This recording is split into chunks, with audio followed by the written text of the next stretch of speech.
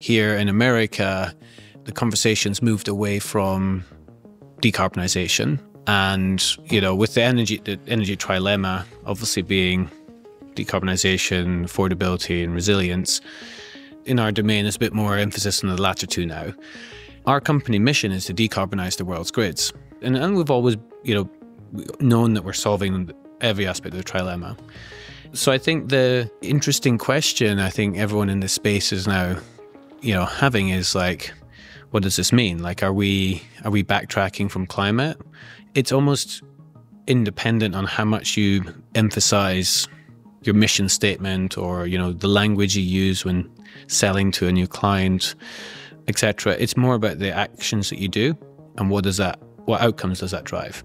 And so for me, independent of all the branding and whether a phrase is in or out or whatever, fundamentally, if we can scale up flexibility, missing money problem, the visibility issue, getting trades done, if we can scale that up, that's going to solve the energy trilemma. It's going to decarbonize the world's grids, and that's the most important thing.